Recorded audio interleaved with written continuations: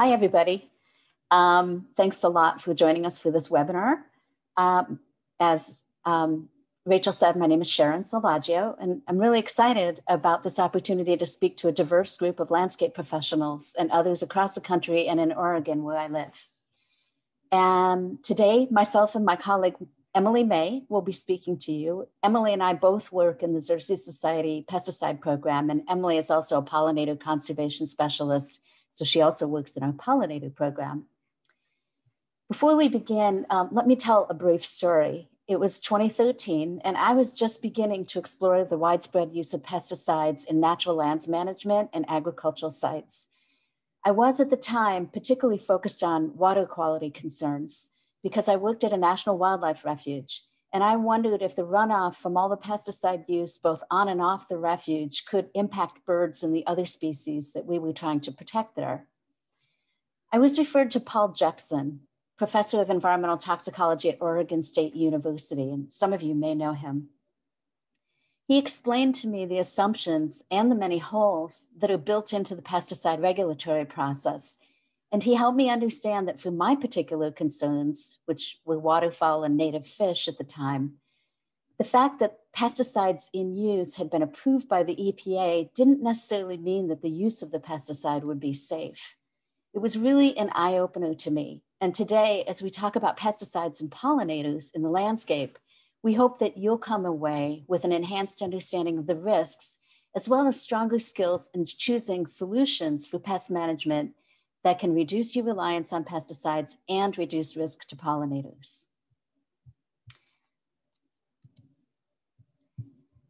Now, you may be wondering, who is the Xerces Society and why do we have such a strange name? Well, we were established in 1971 by Robert Michael Pyle, a unique thinker and author, ahead of his time, really. He's written many books, some set in the Northwest, and one called The Thunder Tree, which is about his rich experience as a young boy growing up and playing near an irrigation ditch. It really illuminates how important semi-wild spaces are to people, especially suburban and urban dwellers who don't have access to fields and farms. Most of you may work in these spaces or live in these spaces or in parks, residential landscapes. So thank you for all the work that you do in these spaces, which bring nature home to people more often than we realize. And the Xerces blue butterfly pictured here is our namesake. This little beauty, which was native to the San Francisco Bay Area, was the first US butterfly to go extinct due to human activities. The mission of the Xerces Society is all about protecting invertebrates and their habitat. As you can see from this photo, invertebrates are a very diverse group. It means animals without vertebrae, or more simply, animals that lack backbones. It includes what we commonly call bugs. We're talking butterflies, bees, aquatic insects, which fish consume, mussels, beetles, insects like lacewings and ladybugs that provide natural pest control, and many more. Xerces Society staff conduct on-the-ground conservation work. We focus on pollinator conservation, improving agricultural biodiversity, endangered and declining species surveys and protection, and understanding and protecting against the risks of pesticides. We also have a new community engagement program focused on urban communities, parks, and college campuses called Bee City USA, Bee Campus USA. Please check out these programs and resources at our website at xerces.org. We don't do our work in isolation. We partner with scientists, agencies, farmers, companies, and community scientists. And none of this would be possible without our loyal members and donors. We welcome anybody to become a member or donor at our website. So how do you manage parks and natural areas in a way that recognizes the role of pollinators in these systems, avoids risks from the use of pesticides, and practices proactive pest management solutions? We'll tackle that bit by bit today. First, we'll go over pesticide issues related to pollinators and their habitat. We'll then review pesticide risk concepts. These are important concepts to understand and will help you think how to minimize risk in your work later. We'll then discuss how the pesticide regulation process works and how pesticides are tested to figure out risk for bees. We want you to have a better understanding about what information gets collected, what assumptions are made, what information is left out. Again, knowing this is helpful later when you're trying to evaluate whether or not to use a pesticide. We'll talk about where and how to look for risk clues on the label and understanding common claims used in marketing terminology as well. I'll then segue to Emily May with a pragmatic focus on solutions. She'll talk about how you can think through the natural system that is resulting in the pest issue. How do you understand the pest pressure relative to your tolerance for it? What's involved in choosing non-chemical strategies? If you do use pesticides, what are the high-risk scenarios and how do you mitigate risk? Then Emily will finish up with a few examples that will be relevant in Oregon and potentially elsewhere. And then we'll have time at the end for an open question and answer period. Again, if you have joined this webinar and want the recertification credits from Oregon, you'll need to stay through the entire webinar, including the question and answer period, and answer the polls. Let's start out by recognizing the bee. It's an insect that is co-evolved with flowering plants, and it's a match made in heaven. Bees make sure flowering plants can reproduce, flowering plants make sure bees can eat. In the meantime, this synergy produces a third of our food and keeps 85% of native plants going, including those important native plants in our natural areas that reproduce by seed. Pollination makes possible the production of fruits and seeds. The seeds and fruits from these native flowering plants are food sources for many other types of wildlife, from birds to mammals. Through the simple act of moving pollen from flower to flower, pollinators help build out the base of the food chain for many species. And they're also part of that base themselves. About 9 in 10 bird species eat insects as a protein source at some point in their lives. Pound for pound, insects actually contain more than twice as much protein as beef. Importantly, habitat that supports pollinators also provides habitat for beneficial species that eat or parasitize insects. This is called conservation biological control, recognizing that nature controls pests through the food chain. By supporting healthy habitat for pollinators, we support the natural enemies that eat or parasitize pests. Many natural enemies also consume pollen, so adding flowers for bees also lays the groundwork for a healthy population of natural enemies who will control pests. This photo is of a crab spider consuming a fly. Now, most people have seen and heard about the honeybee, which is actually not a native species in the Americas, but it is a major crop pollinator and source of honey.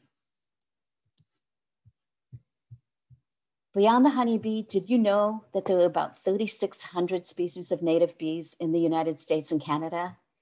And about 200 species, native bee species, just in the Willamette Valley of Oregon? This photo gives you a bit of insight into the great diversity of the size of bees in our midst. Many of our native bees, like this tiny Perdita bee, are very small, move quickly, and are hard to see. Here, the Perdita is juxtaposed against the head of the much larger Xylocopa, also called the large carpenter bee. Honeybees have had a lot of trouble in the last decade, but they are not the only ones. 40% of invertebrate pollinators may actually be at risk of extinction. This photo shows Bombus affinis, rusty patch bumblebee, which is a Midwestern species, which is on the endangered species list. Pollinators and other insects are threatened by key stressors, including habitat loss, climate change, disease and invasives, and pollution. Pesticide pollution in particular is considered one of the primary drivers of insect decline. 1 billion pounds of pesticides are applied each year in the US, from ag land to home landscapes and parks, natural areas, along roads, railways, and more. If that number seems incomprehensible, think of it this way. That's 263 pounds of pesticide on each square mile in the country each year. This is a huge stressor to insects and other invertebrates. But those pesticides are considered safe by the EPA, right? So how exactly do pesticides create risk for pollinators?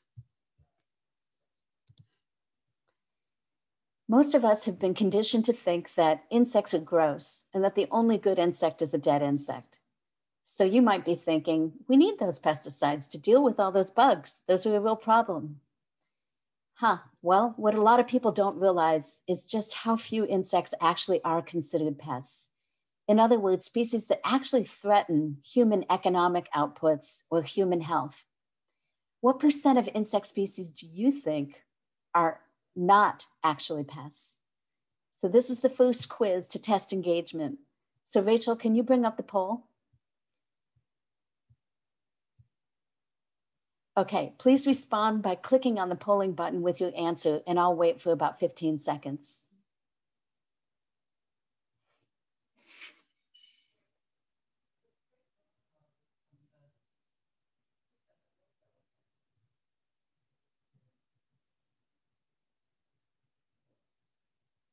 Okay, I'm going to go to the answer, which most of you got right.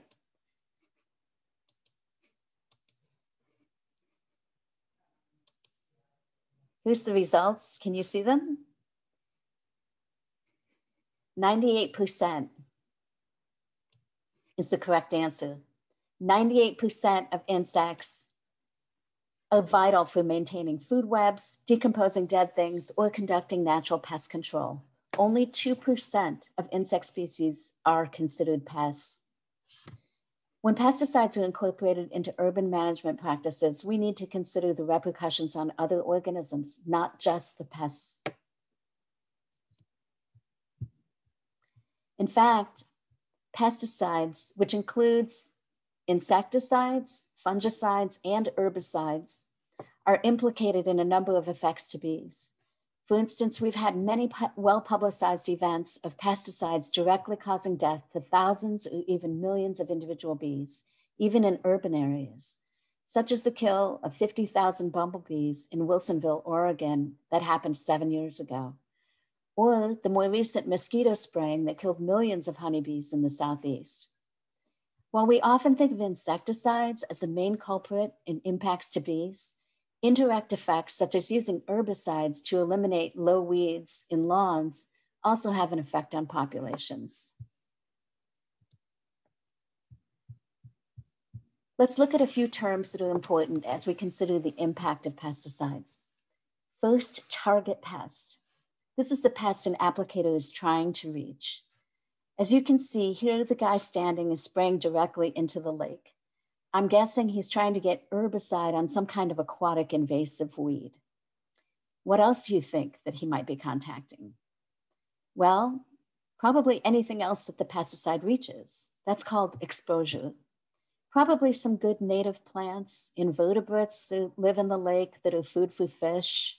Possibly even he might be contacting fish too with the pesticide. We'd call all of those non-targets. Not what the pesticide was meant to reach, but of course it did. The pesticide may even have reached some flowering weeds on the shore that bees visit. Pesticides detected in the environment are called residues. Non-target exposure to residues is one of the reasons why pollinators are affected by pesticides. Now, pesticide residues have been detected just about everywhere that anyone looks, including in Arctic snow samples. Closer to home, pesticides are routinely found in flowers and the leaves of pollinator plants, honeybees, their hives, soils, rivers and streams, etc. In many, if not most of these samples, we see multiple pesticide residues commingling. This shows up in samples as what people call multiple detections. For example, honeybee hives frequently have dozens of pesticides. These are found in the bees themselves and their honey and wax and something called bee bread, which is food that the workers feed on. The problem of pesticide residues is not limited to agricultural areas. A recent study that examined residues in milkweeds, for example, found 15 pesticides in one plant growing in an urban environment. And rivers and streams carry a lot of pesticide pollution. In urban areas, urban streams and rivers can be more polluted than rivers going through agricultural areas.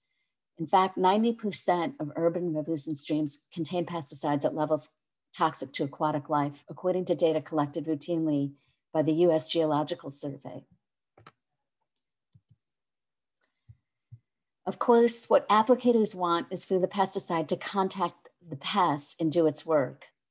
But often a surprisingly low percentage actually does reach the pest, with the rest moving off target. Physical forces, wind, water, and heat, these carry residues off target. So bees and other pollinators are really the target of a pesticide application, but because of the movement of pesticides, the habitat of bees can be exposed. Think about how a bee feeds and reproduces. Bees fly around finding flowers so that they can collect pollen and nectar for food. While foraging, they can get sprayed directly, as shown in this first graphic to the far left. They can also pick up contaminated pollen or nectar from flowers that were previously sprayed, as shown in the second graphic. We also need to think about how they reproduce. Our native bees are different from the honeybee. They don't build a hive. Some bees collect pieces of leaves for their nests. Other bees nest in the ground. So if the leaf pieces they collect for their nests or the soil where they nest are contaminated, that could mean exposure, as shown in the two graphics to the right. One thing to keep in mind is that wild native bee larvae are much more exposed to pesticide residues and pollen because they consume unprocessed pollen.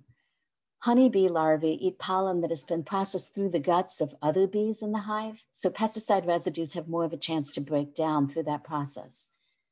So wild native bees, which don't eat pollen which has been processed, may be more vulnerable to the effects of pesticide residues and pollen than honeybees. The key point of these graphics here is that to keep in mind that even if bees are not around when the exposure occurs or when the application occurs, exposure can occur through roots 2, 3, and 5. In the middle, plants can absorb pesticides through soil, which means that pollen and nectar can get contaminated through that.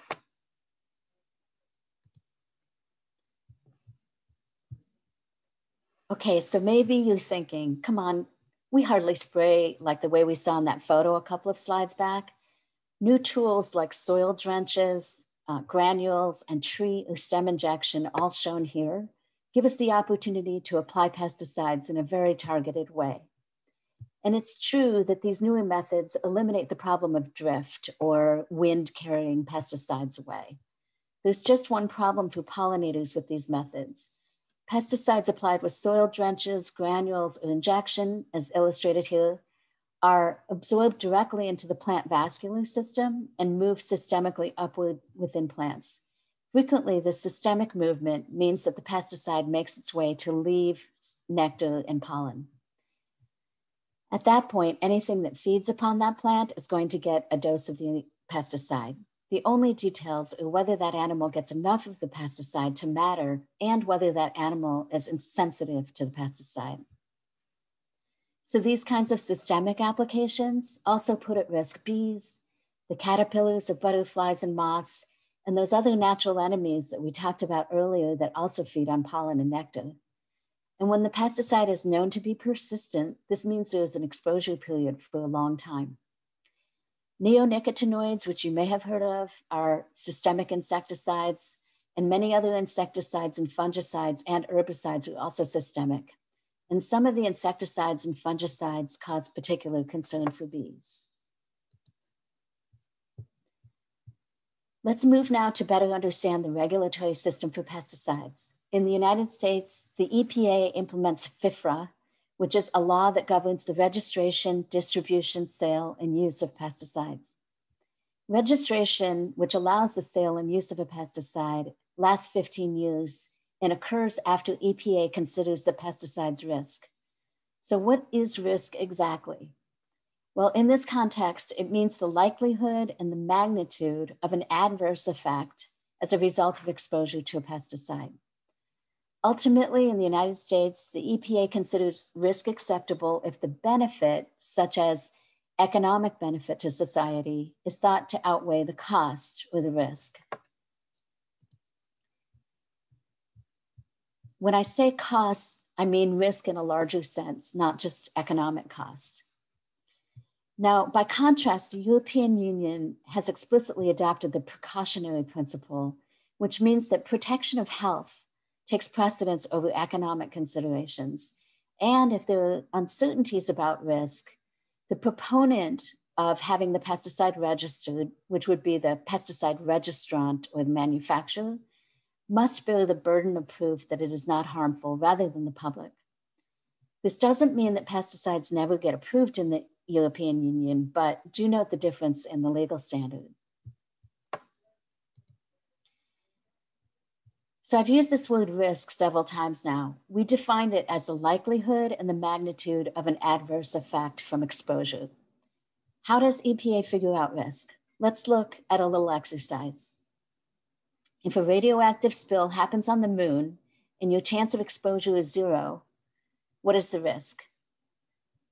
If you can figure it out, nice work. I think we have another poll here, right, Rachel? Yeah, I can pull that up for you. Okay.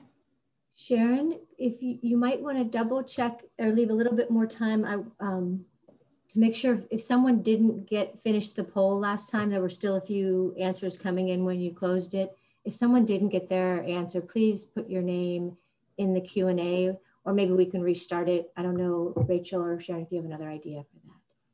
Thanks, Ame. We'll follow through on that afterwards, and I'll leave more time this time.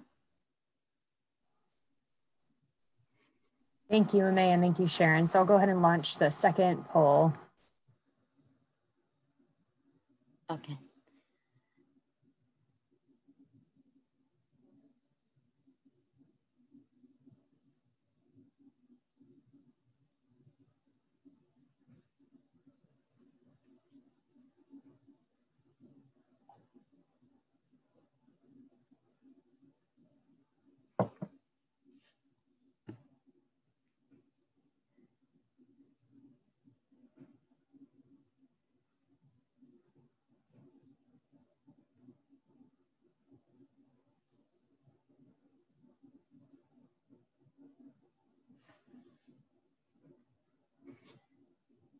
Okay, I'm going to end the polling. And I'm going to share the results. Most of you got it right. Nobody will die or get hurt. And I'm going to explain why.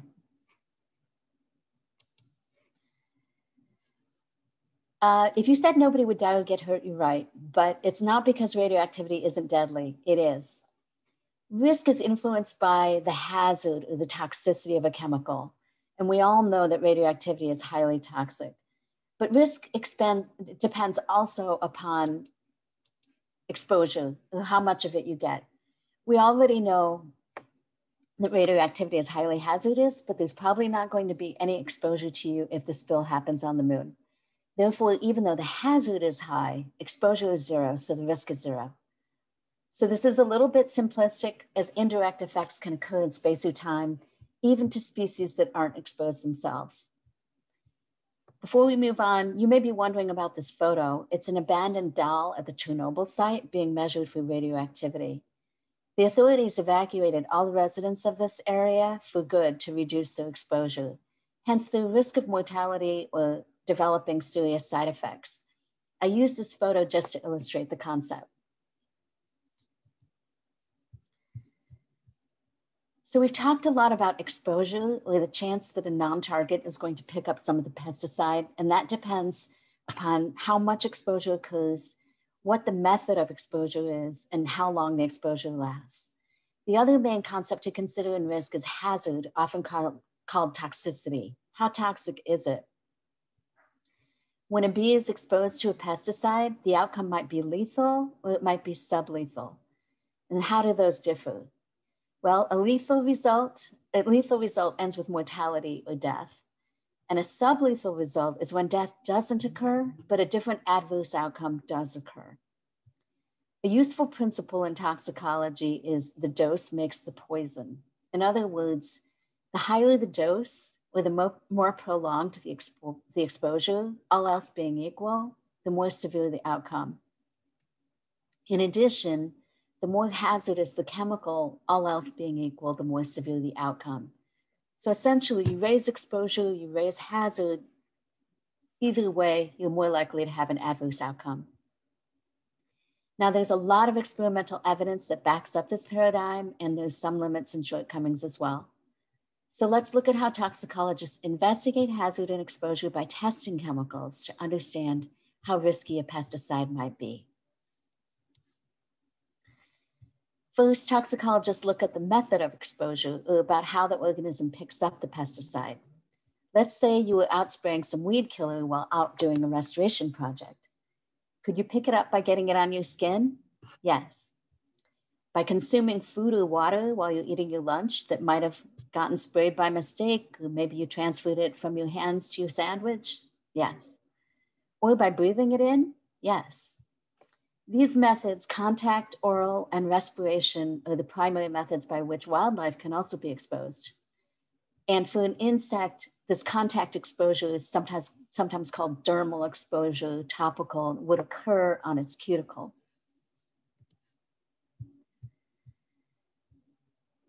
The upper photo here shows how contact exposure is simulated in a lab by dropping a solution of pesticide on the thorax of a bee. The lower photo shows how oral exposure is simulated in a lab by providing a hive with a contaminated feeding solution. Note that the species in both photos is a European honeybee. The results from tests on this non-native insect are used to evaluate risk for all other species, and believe it or not, all other bees, and believe it or not, the risk for all other terrestrial insects, which I think is a little crazy, and maybe you do too. The honeybee is a very important species, but we have 91,000 terrestrial insects that it's expected to stand in for. Also, the honeybee has a very different life history than bees native to the Americas, as I mentioned previously. So remember, most species out there in our forests, fields, and streams don't have a large body of lab testing pertaining to them. And so the inferences made by about how pesticides in the environment might affect them based upon what's reported in standardized tests on the honeybee may or may not be that accurate. Let's look at exposure. The duration of exposure is pretty important. In testing, the duration time is usually separated into two categories, acute and chronic. The exposure time for an acute test is a one-time or a very brief dose, as shown in red on the chart. Like that contact test shown in the previous slide, that one involves a one-time drop of pesticide solution applied to the backside of a bee. It's followed by 2 to 4 days of observation, specifically looking for mortality. Chronic exposure means one that's ongoing or with continuous exposure through the period. For bees, this is tested by allowing bees to feed from contaminated feeding solution for 10 days. The bees are observed throughout the duration of the 10-day exposure. Researchers are especially looking for sublethal effects such as behavioral or movement changes. To understand how long exposure might occur in the real world, EPA also requires data on the time it takes for a pesticide to break down, usually in soil. This is an important property to examine in considering risk in the environment, because when you think about it, the more persistent a pesticide is, the higher the likelihood is that it will expose a non-target organism. Pesticides do break down eventually, but the amount of time varies a lot, depending upon the chemical and whether the residue is in soil, plants, or water. The breakdown time is called persistence, and it's measured by a metric called half-life. Each half-life causes the residue left to decline by half. Don't confuse the half-life with the time that exposure could occur. After one half-life, only 50% is gone.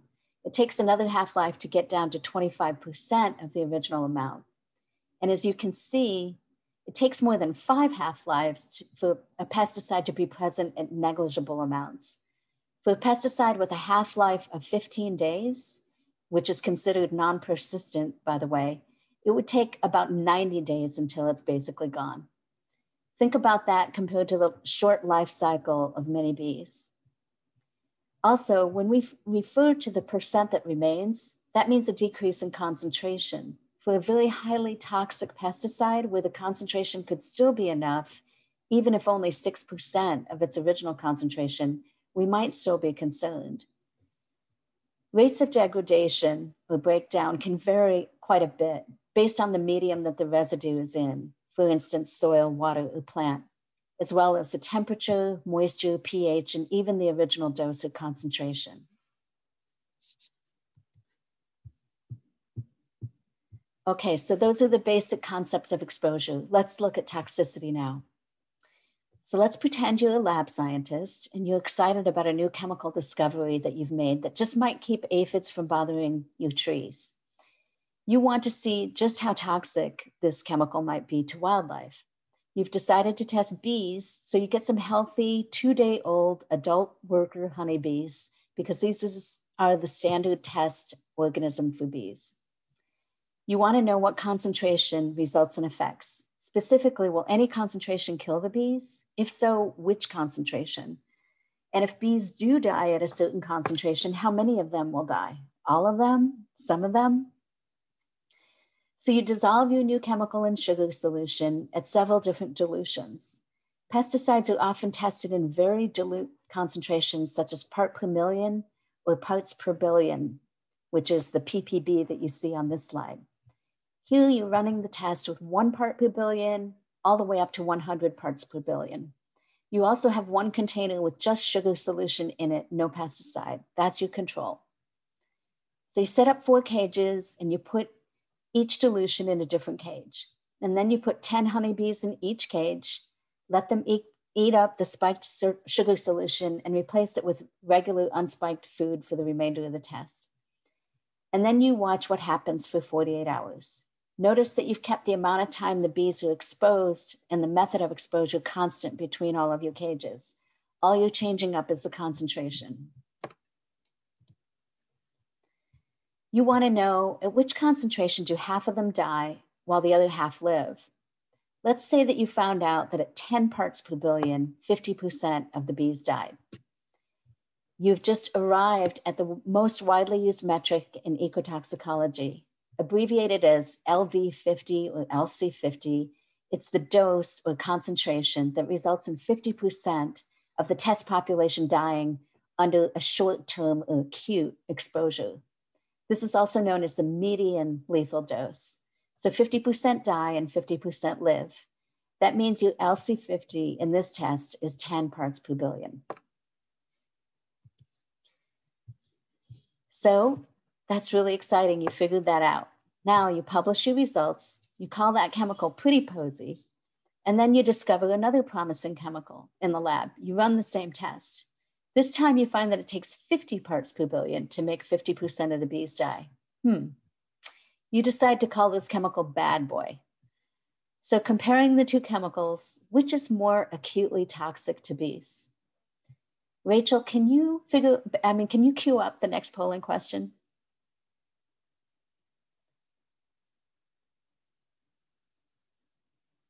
Okay. Once again, when bees are exposed to bad boy insecticide at 50 parts per billion, 50% of them die. And when bees are exposed to pretty posy at 10 parts per billion, 50% of them die. Which insecticide is more acutely toxic?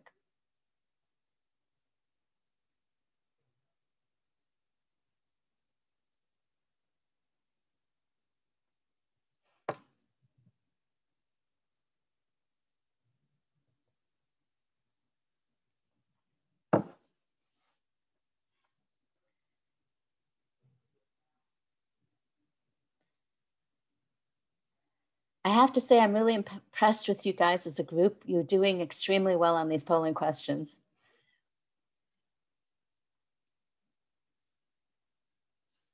A couple more seconds and I'll end the poll. Okay, I'm going to show the results. And if you came up with pretty posy, you're right. Good job. Basically, you can think about this as the less it takes to kill you, the more toxic it is. And just one tip, Don't be deceived by the name. Pesticides are sold under all kinds of bizarre names.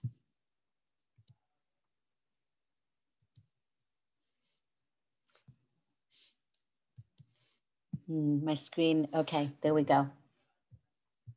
Now, what happened to the bees that didn't die? Did any of them exhibit any other effects? Maybe some of them stopped flying or got strange growths. These would be examples of sublethal results. They didn't die after exposure, but something else observable happened. Sublethal effects include things like this, such as decreased growth, fewer offspring, a change in navigational ability, or change in learning ability, and a lot of other things can be tested as well. Now, it's easy to slip into the mindset, if it don't kill you, it ain't a problem. Or even what doesn't kill you makes you stronger. But don't slip into the mindsets, because sublethal effects such as reduced growth or lower egg production can make a difference.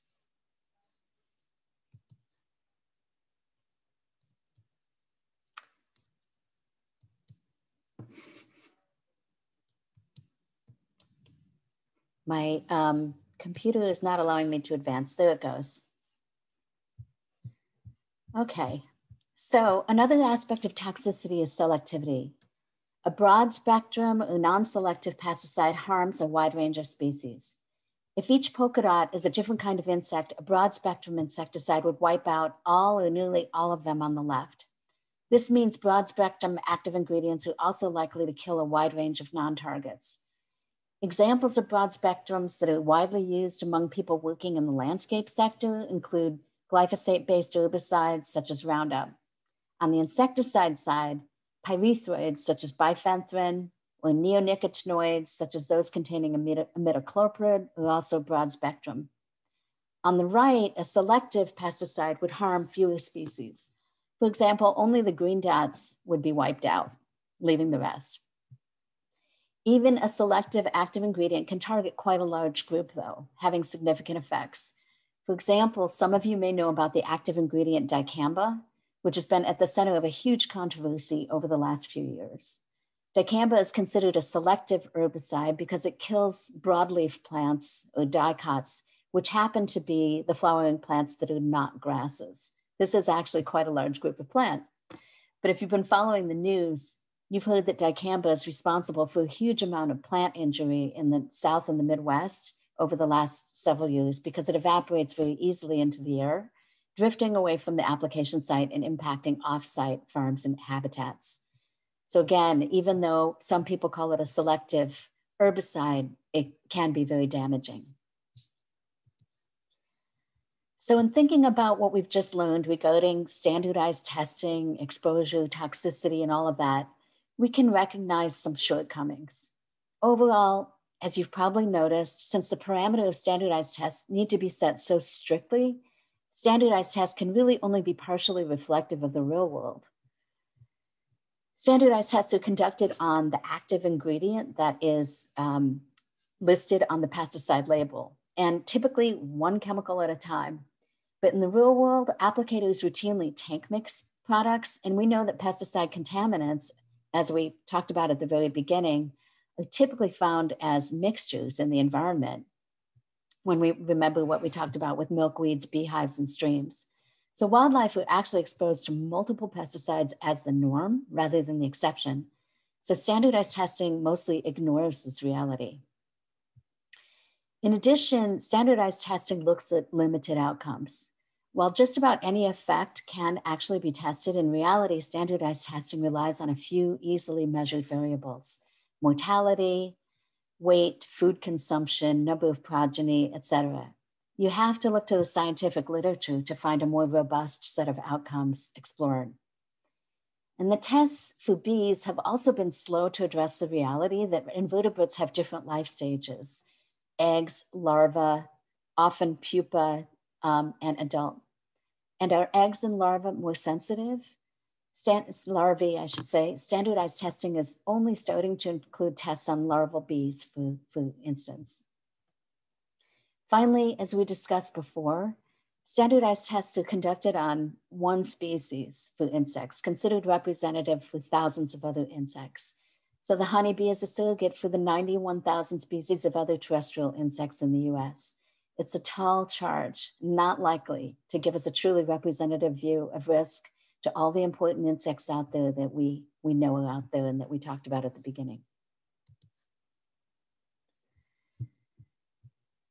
For example, how do we know that native bees are not more sensitive to pesticides than honeybees? Well, we don't actually have a lot of data to really know, but there is some data. In a recent review of 150 studies revealed that other bees showed a higher sensitivity to pesticides than the honeybee in about 35% of the cases. The bee pictured here, which is a ground nesting minor bee native to Eastern North America, known as the trout lily bee, was the most sensitive species in the studies examined. One thing that standardized testing does give us is an ability to compare pesticides. And this is one benefit from standardized testing. For instance, the results from many different studies and experiments can be compared one to another because the methodology is so strict, apples to apples. This helps us, for instance, to compare LD50 values and figure out which pesticides result in mortality at the lowest concentrations. Using that data, we know that insecticides are the majority of chemicals that are included in toxicity group 1, the most likely to be lethal at lower concentrations. The EPA requires certain cautionary statements on the label, and you may have seen these on pesticide labels. If you're using a pesticide with a precautionary statement that says this product is highly toxic, you've got a pesticide that is likely to result in mortality if bees are around or if they pick up the pesticide after the spray. But remember, risk is about more than toxicity. It's also about exposure. And while insecticides pose the most obvious hazard or toxicity to pollinators, other types of pesticides do present risk. Fungicides are typically the most abundant pesticide found in bumblebee and honeybee hives. That means that there's the greater exposure to fungicides compared to other types of pesticides. And part of the concern with fungicides is that some of them interact synergistically with certain insecticides. You can think of this as multiplying the toxicity compared with just adding it together. Some scientists are pointing to losses in the abundance of wild bees in areas with more fungicides and a reduced ability for bees to fight off disease when they've been exposed to fungicides. So we do see harm to bees from fungicides, even though for a long time the EPA has classified them, most of them, as practically non-toxic to bees. And so this demonstrates the complexity of ecosystems and the challenges of understanding risk. Risk isn't based only on toxicity classification listed on a product label. That is in part why we promote longer-term solutions to reduce the need for pesticides. And Emily May will be talking more about those solutions in a few minutes. Now let's look at herbicides for a minute. These are, of course, widely used in landscapes to kill weedy plants, and in the case of pre-emergent herbicides, to prevent plant germination. A few herbicides do have lethal impacts, including one known as paraquat. Other herbicides have been shown to cause sublethal effects, including changes to gut microbiomes of honeybees. Some scientists believe these gut microbiome changes make bees more vulnerable to diseases. Other effects tied to herbicides include changes in feeding or changes in navigation behavior. In addition to these direct risks, we keep in mind the largest impact of herbicides, which is that herbicides basically eliminate the habitat, not just for pollinators, but also for just about every other terrestrial insect. For example, some scientists believe that the dire situation of the once common monarch butterfly, shown here as a caterpillar, is due at least in part to the dramatic increase of herbicides in Midwest crop fields. The monarch is so diminished that it is now a candidate for the endangered species list. That's a different story, but it helps illustrate why herbicides are still something to avoid whenever possible.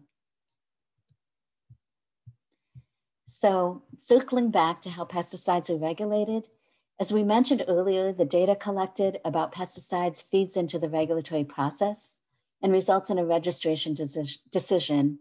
and ultimately the label, which specifies directions about how pesticides can be used. The pesticide label is first and foremost a set of instructions to the applicator about how to use the product. As many of you know, the label is the law. The only problem is it's so darn hard for most of us to interpret the label, even to know what we should avoid. For example, signal words. Signal words are those words in all caps usually found at the bottom of a pesticide label. You might see the word caution as shown on both of these examples, warning, danger, or possibly no word at all. I've worked with parks applicators who think that they're doing everything right because they only use pesticides with a signal word of caution. But this doesn't mean that the pesticide has no risk to pollinators. That's because signal words are based upon tests on mammals, typically lab rats. Signal words only indicate the potential for mammalian toxicity under acute exposure. They're meant to draw attention to those pesticides that may pose elevated risk to humans under a brief exposure scenario. Only bat pollinators are mammals. The rest of the pollinators and the really key ones, bees, are not mammals. Because the biology of insects and mammals is often quite different, obviously you can't draw conclusions from a signal word about the safety of a pesticide to pollinators that has a caution word as a signal word. So please don't make the mistake of thinking pesticides labeled with caution are not a problem for bees. For example, the label shown on the top right contains 2 pyrethroid insecticides, which are very highly toxic to bees. But the label says caution because these chemicals are not very acutely toxic to mammals. All that said, signal words are important for your own health and the health of the people who use the spaces that you're managing, and you should definitely consider whether use is warranted and justified by considering risks to people as well as pollinators whenever looking at your options with a pest issue. Minimizing use of all pesticides is really the best way to protect bees. But if you must use a pesticide, learning to read a pesticide label is an important thing. You can make decisions by interpreting the label. This graphic was put together by scientists at the Oregon Bee Project. It's helpful and it teaches people how to interpret what may appear to be very minor differences in words. Let's walk through it. There's 5 steps. Step 1 tells you to open the label and look for the environmental hazards section. This may seem obvious, but you'd be surprised how many people use pesticides without reading the label. So be responsible, read the label, figure out what some of the risks are before you apply. Step 2 tells you whether a product is toxic or highly toxic to bees. If you see this, this means that the pesticide is toxic enough that it could kill bees if they visited a flower or were touched by the spray. If you must use any of these pesticides, don't spray and bloom, not until all the petals have fallen. Step 3. Remember a few minutes ago when I talked about persistence? Step 3 talks about this. This one's a lot more difficult to interpret because EPA, for whatever reason, really doesn't use great words to differentiate or explain what it really means. But the people at the Oregon Bee Project have explained here that if it says foraging or visiting, rather than actively foraging or actively visiting, it is basically a difference in the persistence of the pesticide. Foraging or visiting is basically more persistent than actively foraging or actively visiting. Oregon Bee Project tells people only apply in the evening when bees are not active if it says actively foraging or actively visiting. Our advice is more conservative than that. And Emily May will talk about other ways to address pest issues, but I did want you to have this particular information. You may see on some pesticides in step 4, the bee advisory box, and then there's the use directions. Let's go to the next slide. We'll talk about the bee advisory box a little bit. Now, EPA began requiring this bee hazard icon about 6 years ago for certain pesticides. It's an improvement, but we want you to know that we don't think it's adequate on its own. That's because the icon is only on labels for the most toxic neonicotinoids and only when those products are registered for outdoor foliar use. In other words, when they're sprayed. Granulars are excluded. In addition, they're designed to warn people about the acute risks and about mortality risk, not sublethal or chronic risks that might still lead to population declines. But this is a problem from our perspective because as many of the pesticides, most in the news, do act through sublethal methods that reduce bees' foraging capability, their learning capability, their navigational ability, and so on, ultimately having population level results. So bee boxes by themselves are not the answer. Knowing ways to limit the risk when using pesticides is important, and Emily May will discuss more on this in her section. So to wrap up my presentation here that is focused on understanding pesticide risks, the regulatory system and label language, please think about this. Going back to what I said at the very beginning, once a pesticide is on the market, many people assume that it's safe. For example, look at this statement from an industry organization after a county in Maryland approved a local policy to permit only organic or minimum risk pesticides on public or private turf. The industry group RISE was basically saying that the policy was unnecessary, that if a product is approved by the EPA, then it's scientifically proven to be safe. Now, it's an easy mistake to make, but given everything that I've just talked about, and hopefully you've learned about safety, safety is not a bright line in the pesticide approval process. Remember, if the benefits are considered high enough in terms of food supply or economic benefits, even high acknowledged risks to the environment or even people are tolerated under our current system. And remember too, all the gaps in the process. Uncertainty is always present. Now, EPA knows this and has policy about characterizing uncertainty, but the general public usually doesn't understand the limits on what we really know about risk. Because there's both risk and uncertainty about the impacts of pesticides to pollinators and other invertebrates, Xerces Society consistently teaches that relying on pesticides as a defense against pests is a last resort, not a first line of defense. The good news, there are solutions to pest management issues. My colleague Emily May will start now, and she'll talk about how you can go about thinking through your pest issues and implementing better solutions so that you can reduce your reliance on pesticides.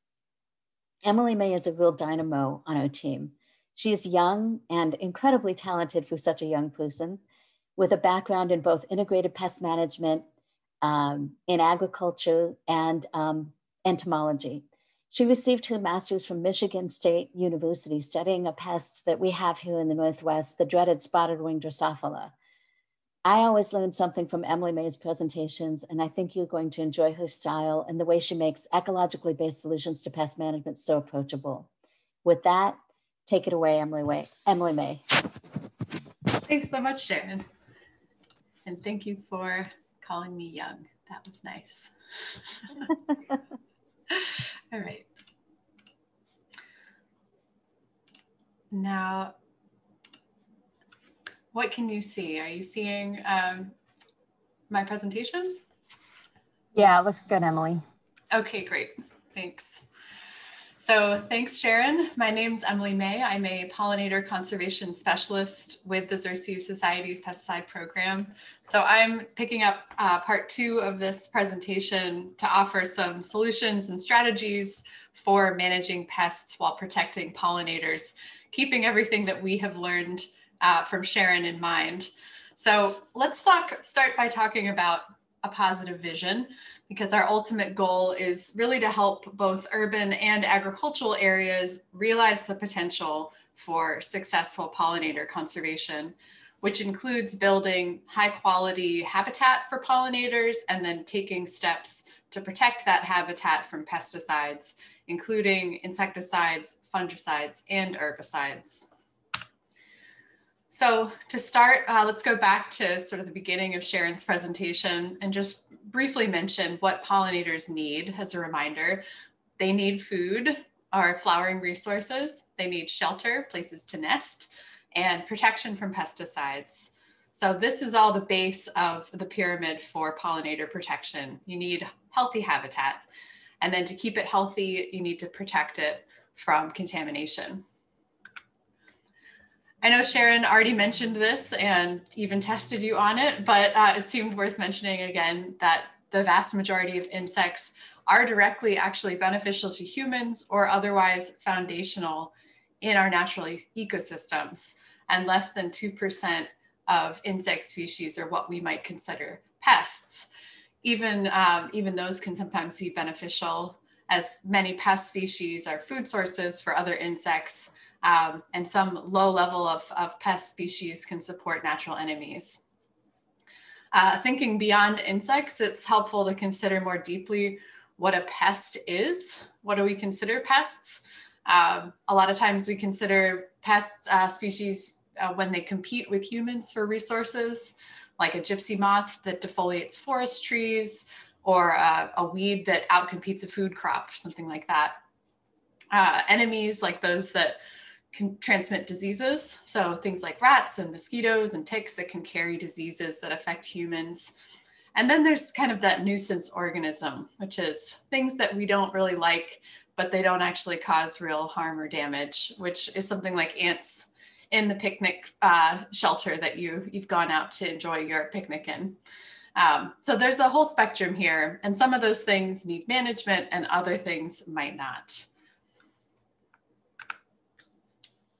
So a lot of urban pesticide use, including in parks, is aimed at keeping our landscapes looking nice, which is a laudable goal, but we would encourage individuals and municipalities to rethink using pesticides only for aesthetic reasons, including in some cases the use of herbicides to deal with weeds that are really only a cosmetic issue.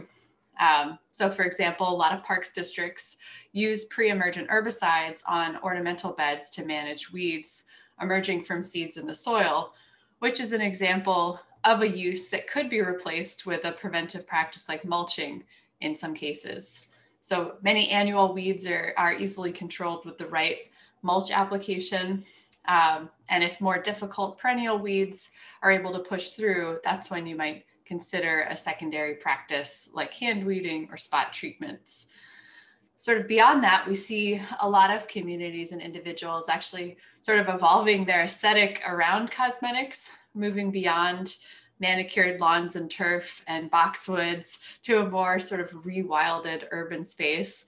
But that's really a whole separate talk, and I'm sure that someone at Xerces will give it at some point, but you're here for an IPM education. So let's talk about integrated pest management as a framework that centers pollinator protection. So integrated pest management, or IPM, is a framework for approaching pest management. And really what we're talking about here is centering this framework around preventive practices as the foundation of preventive-based IPM for pollinators. By reducing food, water, or shelter for insect pests, for diseases, for weeds, and making sure that the plants that you really want are well nourished and supported, they can defend themselves and you can keep those pests better in hand. So prevention is the first step. The other part of IPM is integrating cultural, mechanical, and biological controls. So cultural controls are practices that reduce pest survival, reproduction, or establishment by enhancing desired conditions. So that means making sure plants are getting appropriate water and nutrients, pruning plants to remove foliage that gets infested, and then hand weeding. Mechanical control is physical methods or mechanical equipment removing or excluding pests. So things like mowing, hand removal, hand picking insects or weeds, and then using barriers or traps or row covers if you're in ag. Biological controls can be, there's a whole spectrum of sort of what would be considered biological controls, but it's, things like lady beetles and lacewings that can be used for pest control. And then the very tip top of this is chemical controls. So chemical control is really a last resort in this framework, only when a pest has exceeded a threshold of damage where it's really posing a problem and other strategies have been exhausted or aren't feasible. Sorry about that. My dog's enemy is going by the house right now, I think. So lots of examples of preventive strategies include putting the right plants in the right place, building healthy soils and that good foundation for supporting a healthy habitat and protecting biodiversity. Building that resilient ecosystem in a yard or garden, in a park or restoration planting starts with a foundation of planning and design. So paying special attention to the microclimate of the site and choosing the right plants for that place, spacing them out so that they receive good sunlight and airflow, and building healthy soils. And all of that put together gives you that sort of base of resilience. But problems can arise, unfortunately, even in the most well-planned areas. So I'm not providing in this presentation specific management advice on specific pests. I will get into a couple of different examples, but I am going to go through sort of the general framework you can use when problems do arise, when something has come up that you are needing to deal with. A lot of times, pest issues that do come up are the symptom of a problem rather than the problem itself. So often pests are affecting plants that are already stressed out, or where we've accidentally created conditions that help pests or weeds thrive, like accidentally over-fertilizing a native planting and really shuttling resources right to annual weeds that can harness those resources better than the native perennials in that planting. So rather than treating the pest itself, a good way to start is to identify kind of the underlying issue and make changes, and also to intervene as early as possible. So if you notice that something is diseased, cutting it out and disposing of it in a way that minimizes spread. So an example of what I'm talking about here is powdery mildew, which is something that affects a lot of ornamental and garden plants. And it's likely to come back even if you treat it with a pesticide, a fungicide. So instead, increasing airflow, making sure that you have removed sort of the conditions that allow powdery mildew to thrive. Some of those other causes could be, overwatering, insufficient airflow, over-fertilizing. If you can remove those sort of underlying conditions, your plants are less likely to suffer from this particular disease. So knowing what your pests need to survive is going to help you identify the best ways to address them.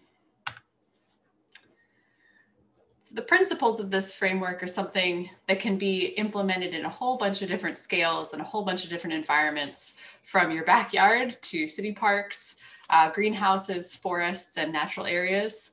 And it's something that we're trying to help people apply in all different kinds of spaces, just by giving you the sort of steps and tools and resources to be able to do it at those different scales. So let's go through some of the steps for IPM. The first step is knowing the insects, diseases, or weeds that you're dealing with and their biology. This is really critical. So you might be observing damage on a plant but not know what's causing it. So how can you work to prevent that damage if you don't know what the pest is or its biology? So the first step is really critical, figuring out what you're dealing with and learning about its life cycle. And I'm going to give some resources for that step in just a couple of slides. The second step is knowing that those pests are present. You can make decisions about how to break those life cycles through preventive measures, that first line of defense.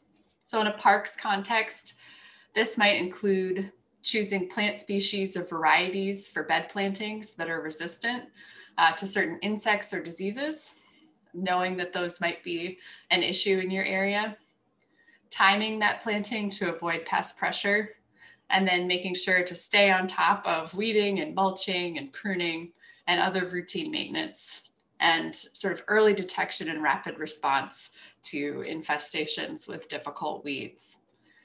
The steps are really similar for yards and gardens. So prevention and choosing the right plants for the right place. Step 3 is observation. So that's kind of surveying and monitoring.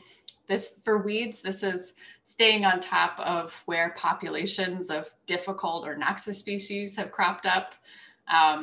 For insect pests and diseases and weeds, this is a critical step for sort of determining when a pest has exceeded the level that threatens plant health to justify additional actions.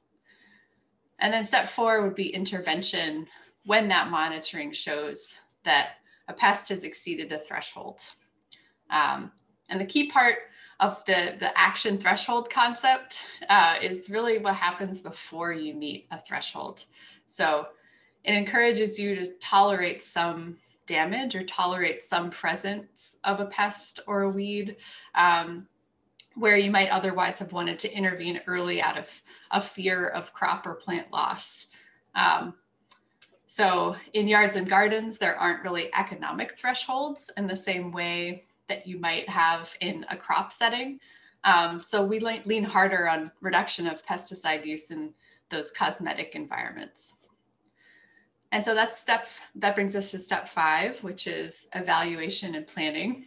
So sort of in your downtime, figuring out what worked and what didn't in your plantings or in your garden, figuring out why based on looking at extension resources, talking to people, thinking about it, and consulting. So you can kind of continually refine your approach to things to figure out what's really going to work for your conditions and for the species that you're dealing with.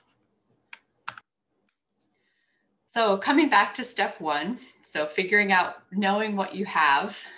To manage pests and diseases, you really need to know life cycles and habitat needs before you can make any decisions about management. And there are lots of resources, both online and offline, that could help with identification. So a quick internet search with the description of the insect or the damage to the affected plant can be a good start. But I will say, just like everything else on the internet, it's good to be cautious about over-interpreting based on some initial search results. So for more personalized information, there's some good places to contact, like your local university cooperative extension office, Master Gardener hotline, or plant diagnostic laboratory, which could offer the advice that's more tailored to your area. The Oregon Department of Agriculture has a reporting form that you can submit photos to, and an ODA entomologist will contact you with a response, which is really helpful. In general, these days, a smartphone with a camera is a great tool for figuring out ID of different things. Another great online insect resource, if you have a photo, is bugguide.net, which has an active community of insect experts that provide photo identification. So lots of great tools online.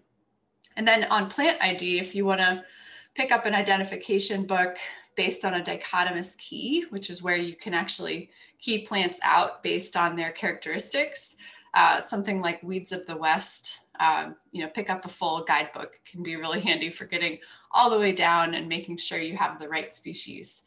So I can't give you all of the answers today, but I did want to make you aware of some of those tools and resources that you can use to look these up on your own. And what else I have on the screen here is the Pacific Northwest Pest Management Handbook, which you can download and use offline, or you can use as a reference online as well for all kinds of different management practices and figuring out more information about the life cycle of different common Pacific Northwest pests and weeds. So very good resource online. So a lot of you here today probably deal mainly with weed management, not insect pests. And I did want to mention that integrated weed management is a different name with the same principles as integrated pest management. it's the same sort of principles and framework, monitoring and surveying for noxious weeds, taking a prevention first approach, and then using multiple control methods that account for the safety of your crew, the environmental impact, and all different kinds of other constraints.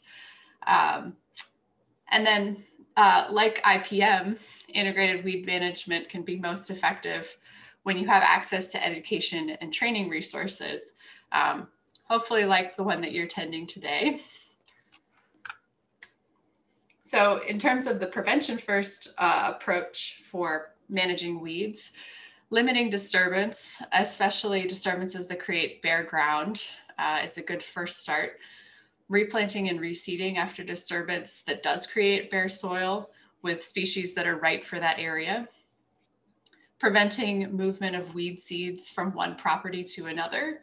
So cleaning of equipment and shoes and clothing, limiting off-leash dogs in areas that have public access if you're concerned about weed seed movement. Using weed-free soil and materials to avoid introducing additional weed seeds.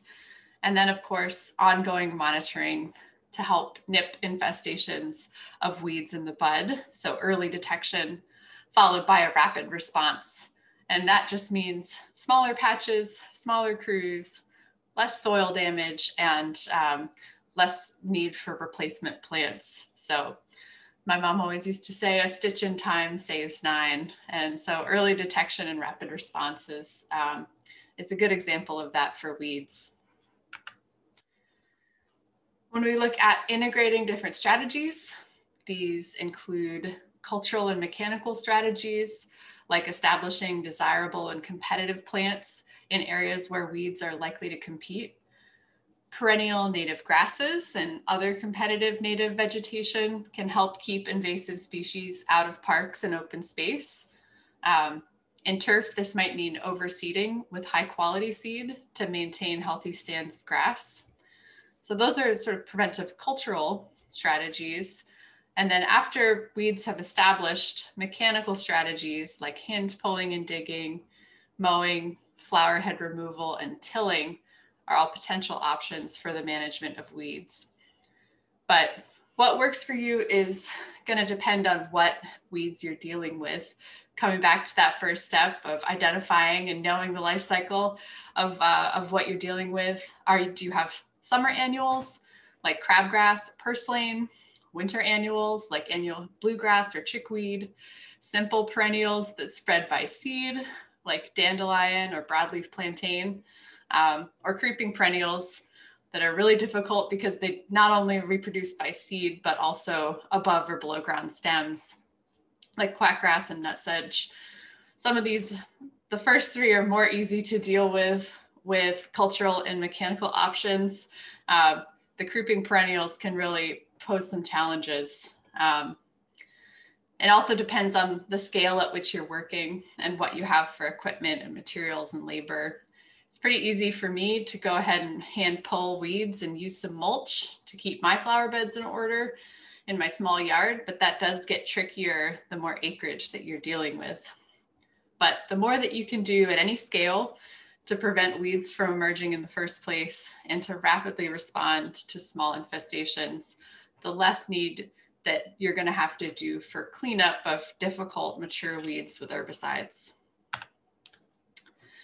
I'm not talking a huge amount about biological control today, but I did want to mention that that insects and bacteria and fungi and other living organisms can contribute to control of weeds.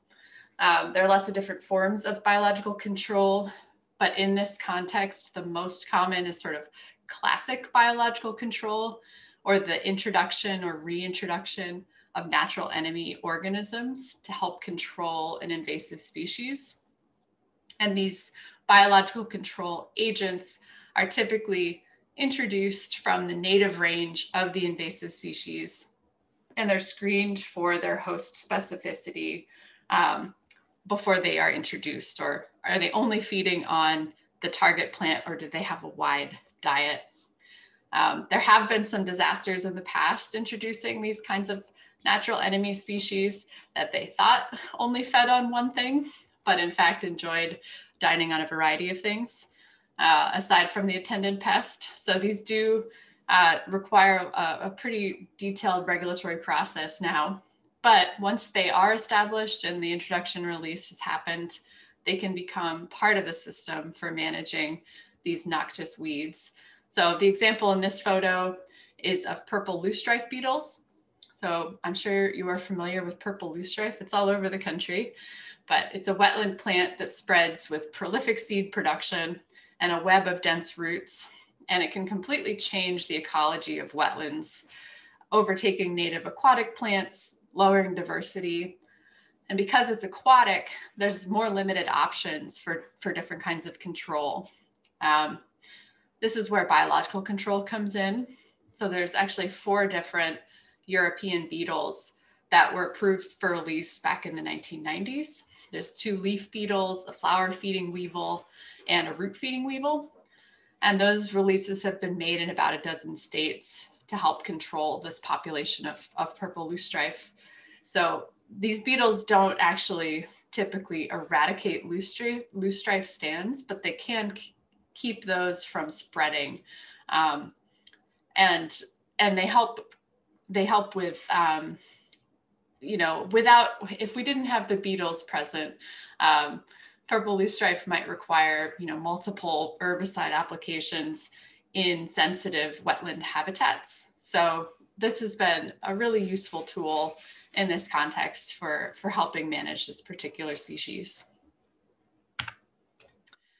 But okay, I've talked a lot to this point about sort of broadly different non-chemical strategies. In a prevention-based IPM framework, a farmer or a city parks manager would only be applying pesticides or chemical control, the top of that pyramid, as a last resort when preventive measures are inadequate, when they're not working or not feasible, and the pest is at a level that's threatening economic objectives or ecological integrity. So the goal of all of that prevention-based framework is to save on costs in the end and to prevent unnecessary ecological damage by reducing those chemical inputs. But it's unrealistic to think that we are going to eliminate all pesticide use, especially when herbicides in particular can be the only effective strategy for managing certain noxious and really difficult weeds. So what we also have to be talking and thinking about are mitigation strategies that are reducing both sides of that risk equation that Sharon talked about. So toxicity and exposure of pesticides for pollinators to help protect pollinators from the effects of these chemicals. So where pesticides are used, we're trying to mitigate risk to pollinators by reducing both toxicity and exposure of the chemicals used. So what that means is avoiding use of highly toxic pesticides and high-risk scenarios, treating only the area that's needed to reduce that exposure, for example, by using spot sprays or other targeted application methods, and then taking all possible steps to to minimize off-site movement of pesticides, to not apply pesticides to or allow them to drift onto flowering habitat that's used by pollinators and a variety of other wildlife. So avoiding high-risk scenarios means avoiding exposing pollinators to pesticides and particularly highly toxic pesticides. So how are pollinators likely to be exposed? Sharon went through some of those different routes of exposure, but just a big picture one is when pesticides are used in or near flowering habitat, or even when contaminated plants are transplanted into restorations or gardens. And I know I'm showing you a picture of a very pretty pollinator habitat here, but flowering weeds are also commonly visited by pollinators, and we should be thinking about exposure scenarios there as well. So some examples of high-risk pesticide scenarios in an urban environment would be something like use of highly toxic systemic insecticides like neonicotinoids, as well as some others for grub control in lawns, as perimeter drenches around houses for termite control, or as trunk injection or soil drench applications to flowering trees and shrubs. So when they're applied to the soil, these water-soluble systemics they rarely stay put exactly where they've been applied. They can be very mobile and find themselves being taken up by nearby flowering plants, where they can be eaten by caterpillars, or they could be ingested in pollen and nectar by bees and other flower visitors. And most bees nest in the soil. So insecticides that are applied for grub control in lawns and turf can find their way into bee nests below ground, contaminating the nest materials of developing larvae.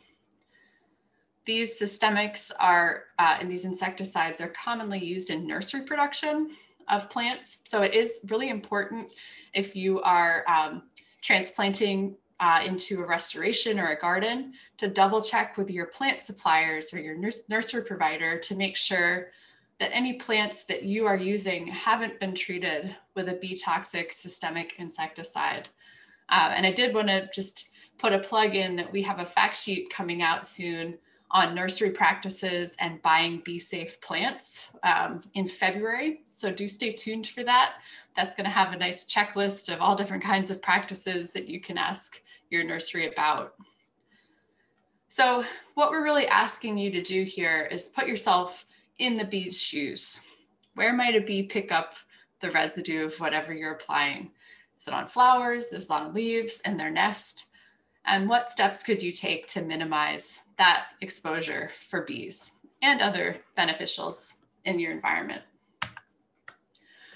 So one of the key ways you can mitigate some of that exposure is simply to reduce the area treated or to use application methods that are more targeted. So this might mean using spot treatments or cut stem and basal bark treatments of herbicides in particular, wick wipes on individual plants or small areas, instead of these broadcast sprays.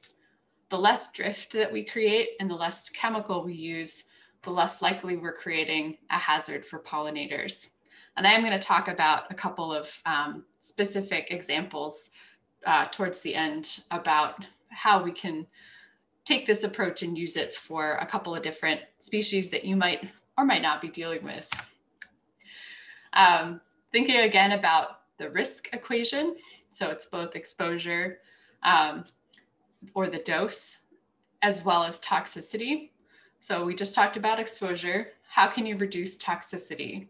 So let's talk about some resources. There's a variety of resources that can help you compare the relative toxicity of different pesticides to bees, at least in a very broad way, like low toxicity, moderate toxicity, and high toxicity. So Pacific Northwest Extension has a publication called How to Reduce Bee Poisoning from Pesticides, which has a hard copy version, but also a mobile app that can help you look at the toxicity ratings of different pesticides. But actually, the easiest tool that I found for online for comparing toxicity of pesticides to pollinators is called the Bee Precaution Pesticide Ratings tool that you can Google. That's managed by the University of California IPM Center. And you can see that on the right here. It has drop-down menus of different pesticides by trade name or active ingredient, and tells you the broad classification, low, moderate, or high toxicity, and whether the pesticide is known to interact with other chemicals. You can add several that you're considering to the compare tool, which might help you select a less toxic chemical for the same purpose. It doesn't have absolutely everything, so you may need to look around a little bit to be able to compare toxicity, but most of the common pesticides are in this tool, and it can be really helpful for comparative purposes. Sharon also mentioned some synergy of different chemicals, and Cornell University published a guide in 2019 on pesticide decision-making in landscape, ornamental, and turf management for protecting pollinators. And that has the most comprehensive table that I know of looking at how different pesticides interact and whether they're likely to increase the toxicity of other chemicals to pollinators when two are applied together. So these are all three resources that are available to you with a good Google search. And I hope that you'll find them helpful if you're trying to compare different options. Okay, so we've talked about exposure, we've talked about toxicity. Now I thought we would talk through a couple of examples of different pests and how we might approach their management while protecting pollinators. So the first step for any insect, disease, or weed, of course, is to identify it and learn about its biology. So let's start with an insect pest. And I've chosen a couple of examples here that are in the Pacific Northwest, are in Oregon, but are also common in other areas of the country if you are tuning in from elsewhere. So thought I'd start with the European chafer, which is a beetle that is spreading in the Pacific Northwest. You may not have encountered it yet, but it's on its way most likely. It can be a pest in lawns and turf. And it feeds on grass roots while in its larval phase, the grub phase, killing the grass and leaving these visible dead patches. Most of that damage occurs in the spring, just before those grubs pupate, which is that transition from grub to adult. In the summertime, the adult beetles swarm around sunset to reproduce, and then they lay eggs and start the cycle all over again. Those adults don't eat or bite or sting, so it's really just the grubs that do any kind of damage that we notice. You can also see, you might also see damage from small mammals that dig into lawns and turf to eat the grubs because they are a handy source of protein. So there are effective chemical tools for these grubs, but the common ones recommended to kill those early grubs are neonicotinoids, including imidacloprid, thiamethoxam, and clothianidin, as well as a couple of others, carbaryl and the diamide insecticide chlorantraniliprole. So the neonics and carbaryl are highly toxic to bees and other beneficial insects, and there are some concerns with the diamide insecticides, which are systemic as well and can make their way into nearby plants. So a lot of the chemical options for grub control are relatively high risk for pollinators. But the good news is, at least for this pest, non-chemical management seems to be pretty effective for keeping chafer beetle populations in check. So it's been around for a while in the Midwest and Northeast, so there's been a fair amount of research out of there for how you can manage the chafer beetle without chemicals.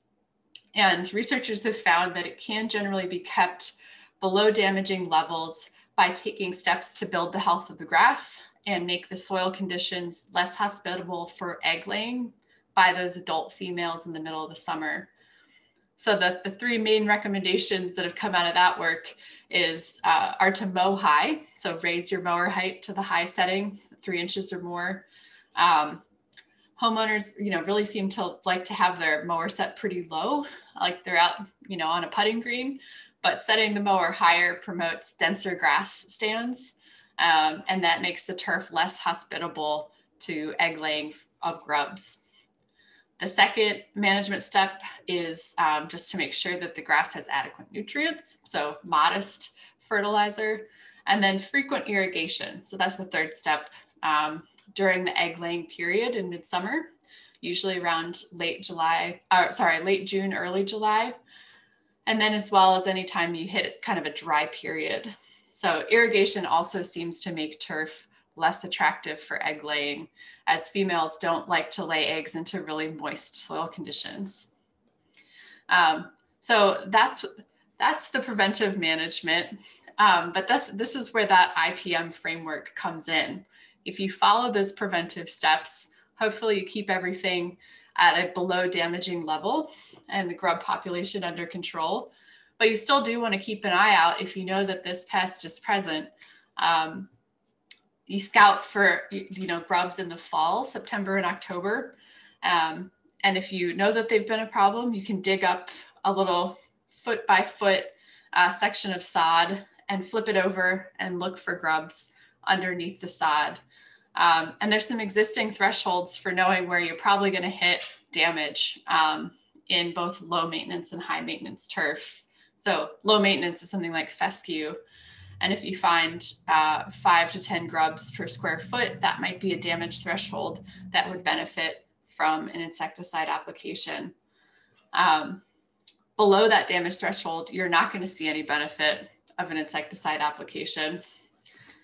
So this is kind of your example for an IPM approach for an emerging insect pest.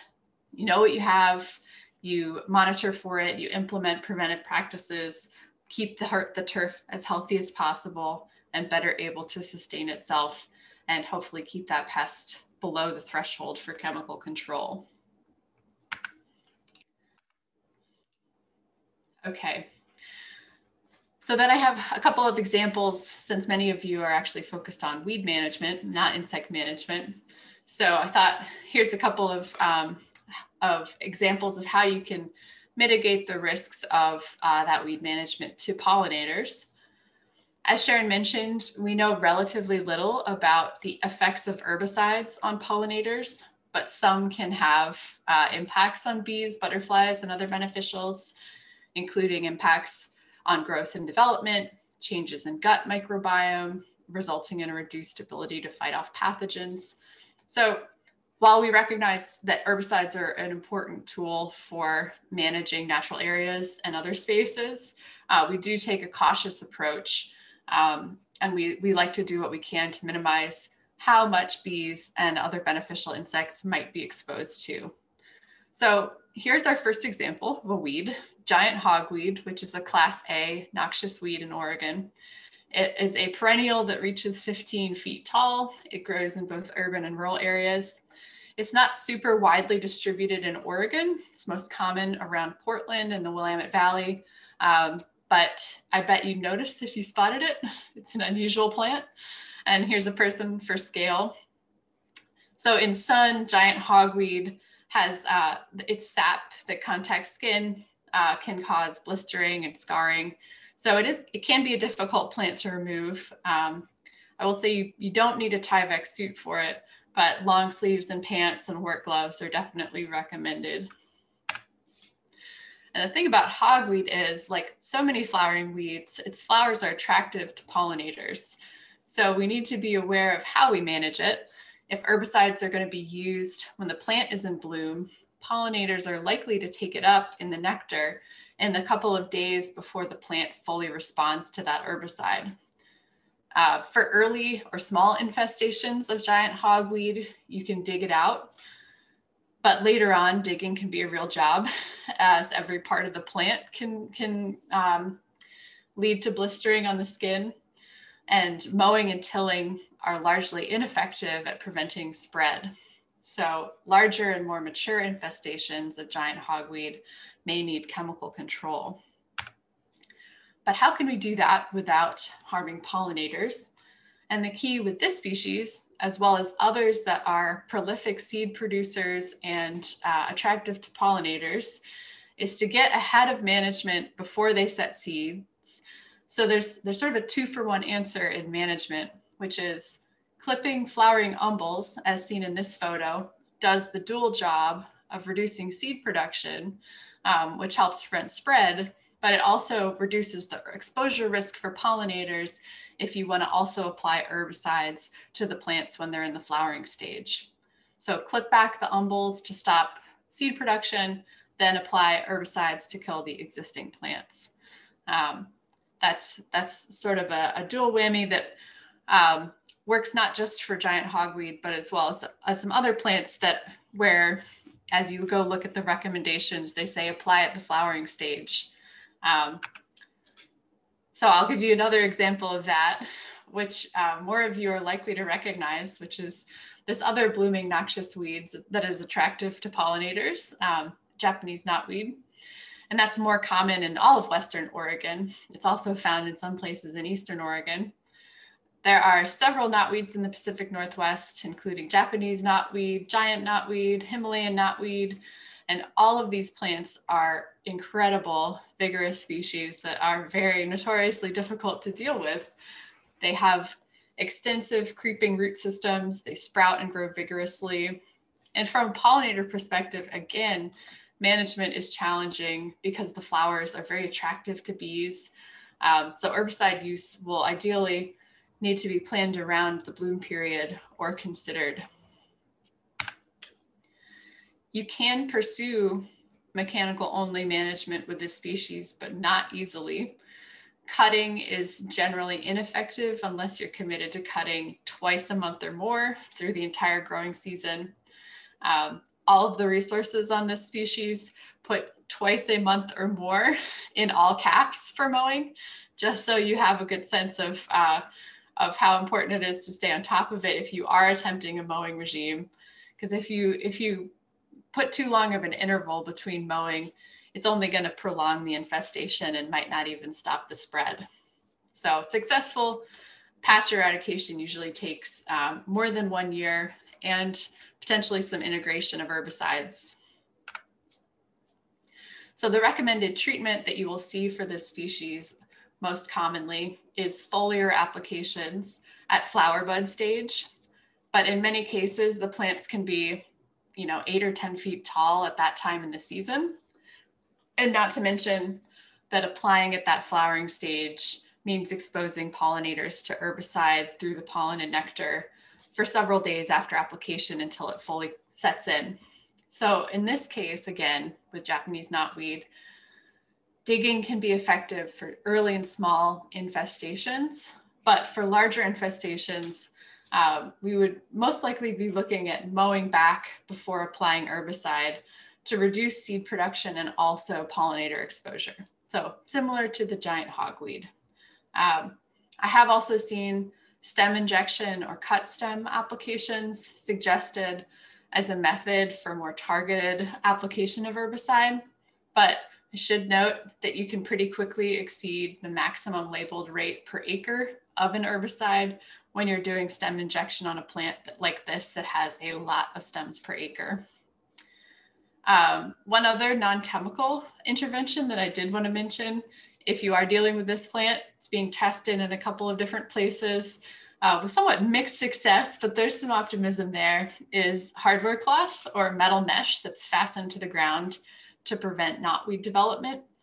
It seems to be most effective if it's left in place for more than a year and continually managed to make sure that knotweed hasn't just pushed it off the ground. But I did want to offer some hope that there could be some more integrated solutions for this very challenging, very vigorous, impressive plant that isn't solely reliable on herbicides. So they're implementing this metal mesh in our local water authority. Here, I live in Connecticut and we have this plant too. So just wanted to mention that there's some other options that are being looked at. All right, so those were a couple specific examples. I wish I could go into more, but I can't deal with specifics on every single plant. But what I wanted to do was just kind of jog your brain a little bit on the species that you're dealing with and how you might use your knowledge of their biology to get a step or two ahead of their management, as well as how you can reduce toxicity and exposure of pesticides for pollinators as you manage different kinds of pests and weeds. So I'd like to end today by pulling together and summarizing the concepts we've talked about and giving them a little visual. So this is our three-legged stool that can help jog your memory about this down the road. So this three-legged stool is just another way to sort of summarize how we think about pest management for pollinators. And each leg provides an important contribution to the overall stability of this framework. So starting on the left, the first leg is prevention, preventing pests through non-chemical management. So we're really wanting to see big systems change when it comes to pesticide use for reasons that I hope were pretty clear after Sharon's talk. How do we reduce the use of pesticides? By implementing practices that address the root of pest issues without chemical management. So approaches that reduce plant stress and break pest and disease cycles. The second leg of the stool is justified use. So this is about becoming intimately familiar with the insects and diseases present in your landscape, in your parks through scouting and monitoring.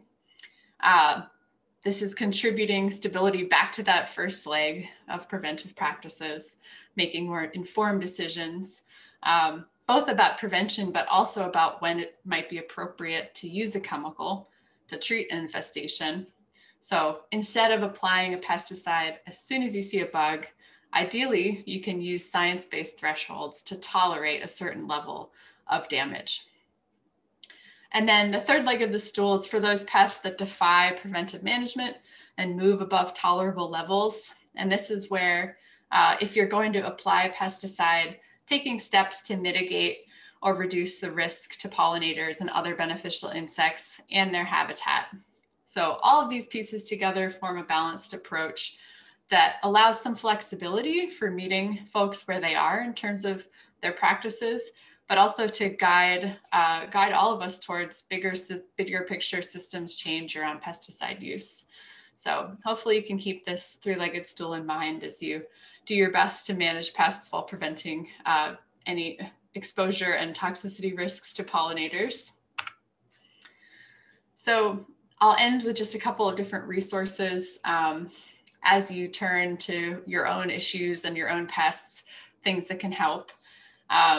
If you haven't explored these already, the NOFA, Northeast Organic Farming Association Organic Land Care Program is a great resource for sustainable ecological landscaping that promotes and enhances biodiversity, biological cycles, and soil activity, which is its certification program based on minimal use of offsite inputs. EcoPro is another certification program for sustainable landscaping and has extensive resources as part of its certification program on best practices for lawn care. Oregon Tilth used to offer an organic land care certification, it no longer does, but their online resources are still up, so that that may be helpful to you if you're just looking for some information. And then for those of you in Oregon that are concerned about invasive weeds, if you aren't already aware of or in touch with your local cooperative weed management area, that's a good place to start. These are partnerships of organizations and agencies and nonprofits dedicated to combating invasive weeds in their respective regions. There's a few around Oregon. So they'll have up-to-date local information on invasive plants and their management and offer some coordination.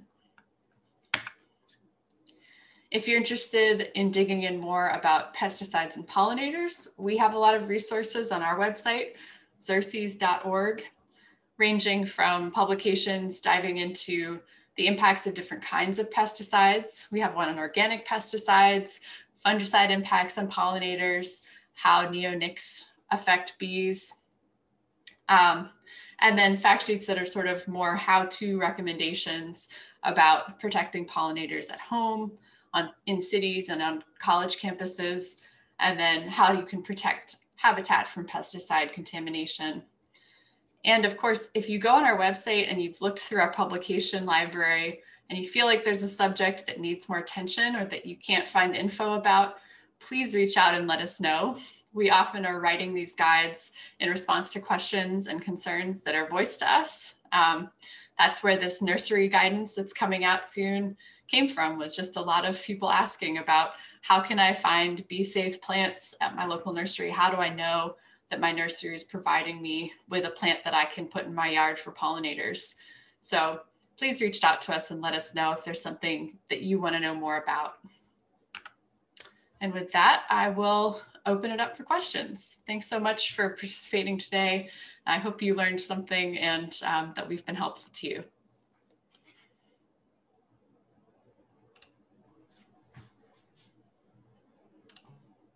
Thank you, Emily and Sharon. That was excellent. We have a few questions that are in the chat that we either didn't get to or we thought we could answer as a group. And so I'm going to direct the first two at Emily, but Sharon, you might have additional pieces to add as well. And let me just read them to you. I'll just give you one. I've heard you can use mild dish soap mixtures or vinegar water for fungicides and killing grasses. What is recommended for natural chemicals? So this is a tricky one because I often see sort of homemade pesticide mixtures recommended on, Facebook gardening groups or sort of natural forums. But those kind of dish soap, Epsom salt mixtures can be more risky than you might expect because there's no label rate. They're not formulated for use on plants or outdoors. So they can be more toxic than you might think to non-target insects. Something like the dish soap or vinegar, if you're using it in a space that really has very little exposure risk for pollinators, like you're spraying, a couple of things that are in your sidewalk cracks, I could see that being a possible solution there. But I really can't recommend using sort of home formulated ingredient mixtures in your gardens just for the reason that they're really not intended for that purpose, and they can be more risky to pollinators than you might think or than they might say on your local gardening group forum. I know you've thought about this as well. If you want to add anything. Oh, I did want to mention one thing that I saw one time that I really highly recommend you not do is use something that is entirely not to its purpose. I once was looking around at a gardening group and noticed someone mentioned that they used a foot fungus cream to try and treat a fungal issue in their garden. So like imagine using tenactin on your plant, ended up killing the plant. And I want to encourage you all to move away from trying to use something that is not intended for that purpose, and really has no safety profile in your gardens. So that made me kind of drop my jaw a little bit when I saw it in the garden group. You shared that with me. I couldn't even believe it, but I guess, yeah. And yes, thank you. I don't have anything to add, Emily. The other question, which is similar, although is talking about essential oils, and it was specific to mosquito management. I'm just going to read the full question to you. And we only have about 5 more minutes and we had a couple other questions. So we'll see what we can get to. Some mosquito spraying companies offer treatments labeled as organic or natural that usually contain essential oils like cedar oil.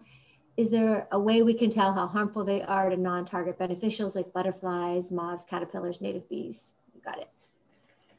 I would encourage you to check out our organic pesticides fact sheet and guidance on xerces.org. That has a comparison of some of the different essential oils and other sort of labeled organic options. One thing I really would encourage you to do if you are getting marketing from a backyard mosquito treatment company is to ask them for information about the specific product and active ingredient that you're getting. So for example, my parents have been marketed to by backyard mosquito management companies as, this is going to be a green option for managing mosquitoes. It turns out that what they were applying was a pyrethroid, which is a synthetic version, sort of a cousin to the organic pyrethrins, which are sort of more, they'll break down more quickly in sunlight, the organic version. The synthetic version, even though it is a related chemical, it was manufactured to be more persistent and it's more toxic over time to bees and other beneficials. So it is not at all a comparable option. So even though it's being marketed to them as being a green option because it's related to an organic pesticide, it is not itself an organic pesticide. So it is, I would just encourage you to make sure you have asked them for the exact product that they would be using and then look that one up on those different tools and resources for toxicity that I talked about earlier, like the bee precaution pesticide rating tool from University of California. that will give you a better sense of just how toxic they might be to pollinators.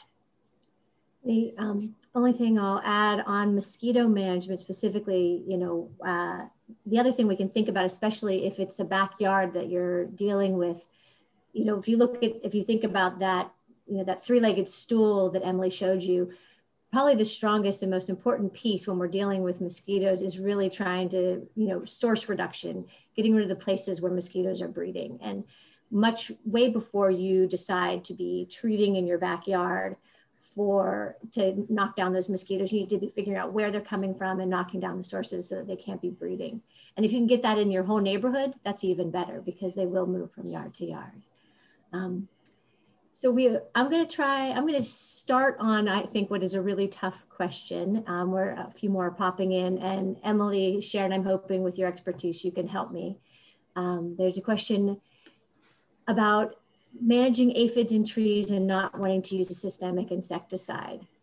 And I think I'm going to start with that three-legged stool again. Oftentimes aphids are there because a tree can be stressed.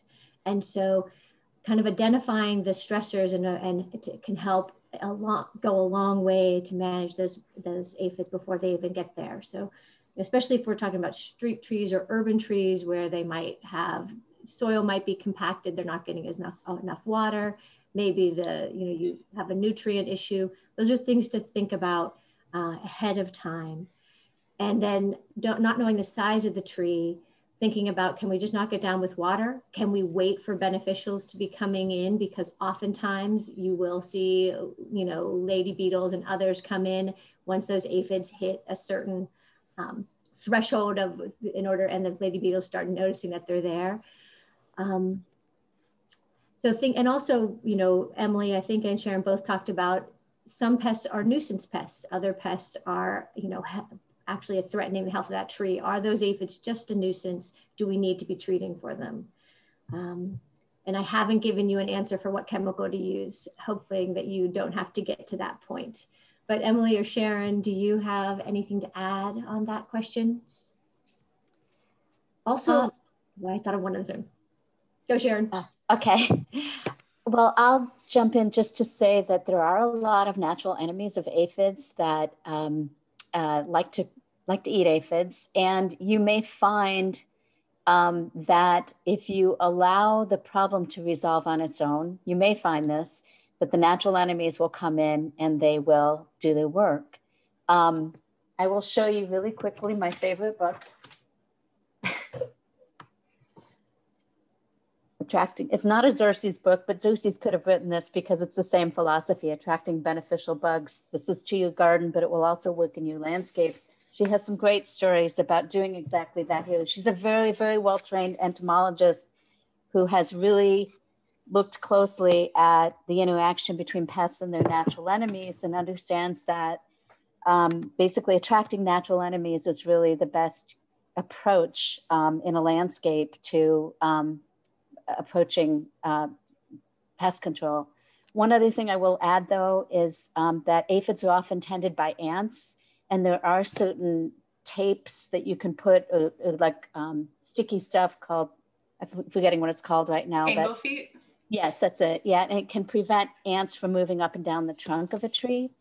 If you're dealing with a tree, I can't quite remember if it was about a tree, and that can be a method that might help suppress some of the aphid activity as well.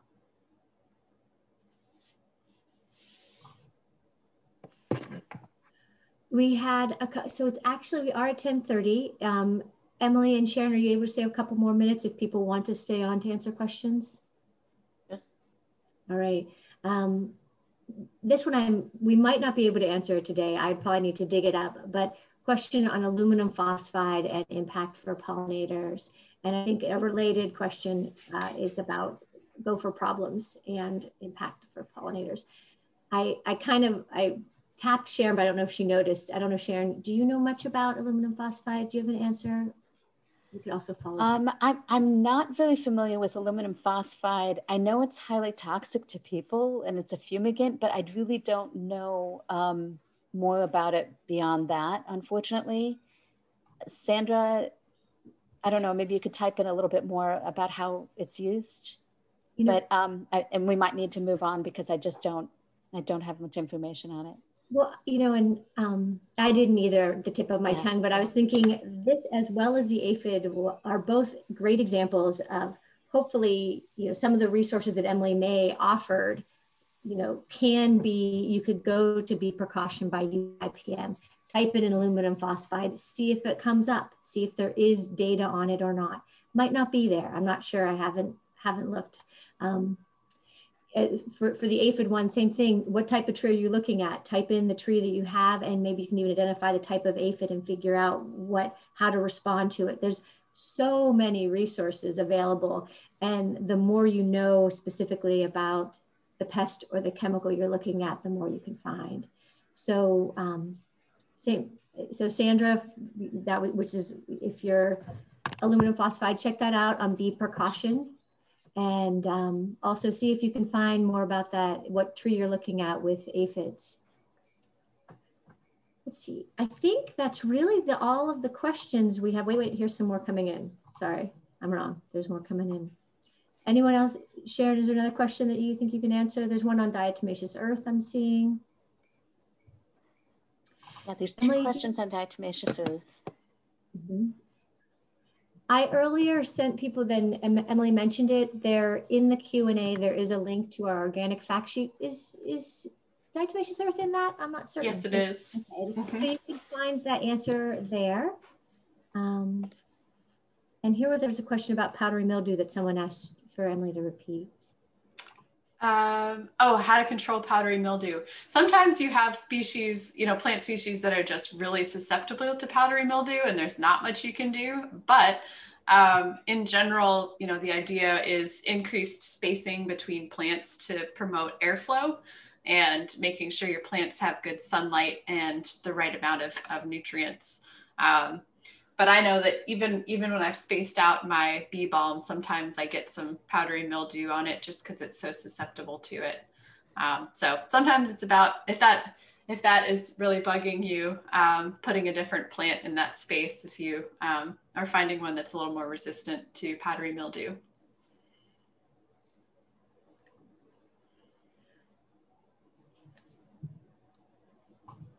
And I will say, you know, I mentioned a lot of online resources. If you are dealing with a scenario where you just can't find the answer and you really want to know how you can better protect pollinators while managing whatever situation you're managing, we are also a resource that you can reach out to. And you know, we love digging in and answering questions and trying to figure out solutions that are going to work for you and for pollinators. And I just looked up aluminum phosphide on UCIPM and it isn't there. So, and Sandra said she could reconnect with us, which would be great. And then we can dig up and see what we can find. We're probably not going to find a lot. The first thing I think about is a lot of bumblebees rely on old gopher holes. And so you want to be careful to make sure you're not treating an area where you might actually have bumblebees nesting as well. But that's a whole different part of the question.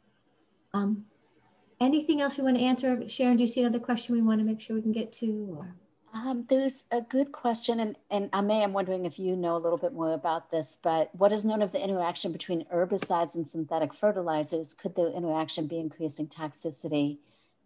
Great question, because we have so many weed and feed products, which are basically a combination of herbicides and sometimes, fertilizers plus herbicides, or sometimes insecticides in some of those products. Ame, have you looked into this? I have not. And I'm trying. Oh, Emily, do you have? I was just going to say, no, I've looked at herbicide toxicity, but I really haven't seen anything about a synergy between fertilizers and herbicides. There's synergy between herbicides in some cases and other things. But yeah, I haven't seen that, but that's a really good question. And I wondered about, you know, one of the things when Sharon was talking about half-life, as oftentimes how a herbicide acts is dependent upon what kind of soil it's in. Same for any pesticide, right? How much it binds to that soil, how fast it breaks down. Hard to say what would happen with a synthetic fertilizer with those herbicides. That very well could change how it's going to act and behave in the environment, maybe making it more or less toxic, more accessible, more likely to run off or move somewhere. Hard to, yeah, I don't have. One of the things you'll find when you look into pesticides is you have to sit very comfortably with a lot of uncertainty and a lot, because there's so many variables, and then you try to interpret what you do know to make the best possible and best possible decision. And obviously the three of us all work in conservation, so oftentimes we're trying to figure out what risks might be there and how can we minimize the potential for them. And I think it's always great to ask that question when you can. What risk might be there? How can I respond to that and minimize that potential risk? All right. Anything else people are seeing as we're scrolling through? I'm a terrible multitasker, so I'll answer a question that I'll miss other things coming in.